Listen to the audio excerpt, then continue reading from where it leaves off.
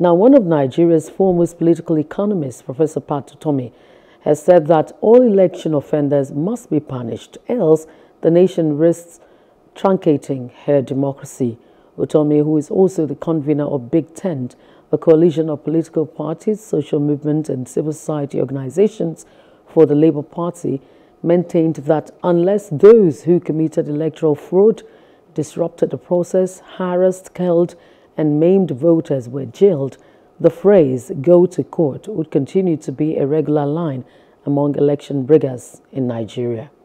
There's no consequence management in Nigeria.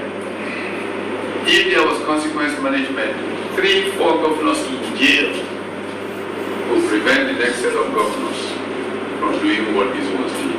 But if we don't insist now, the next elections will be worse than this one. This is why we will take the names of these public officials, not just governors, they know their names. Thank God the Americans are asking us to bring their names. Thank God the British are saying they want those names to go out. Femi and I had a extensive discussion of this even before the Americans and British began to make small noises. Femi said, look, we have enough laws in our country to prosecute these people. One lawyer has to volunteer to come forward to prosecute these people. We'll prosecute them here, we'll take their names to international criminal court. But unless we jail many of them, elections will always be bad treated in Nigeria. People don't come out to vote at election time because they wonder why they should risk all of this and the results will be manipulated anyway.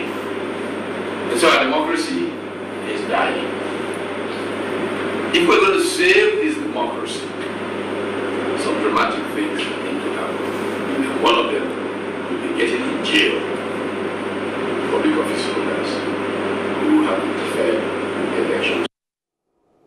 Hello, hope you enjoyed the news. Please do subscribe to our YouTube channel and don't forget to hit the notification button so you get notified about fresh news updates.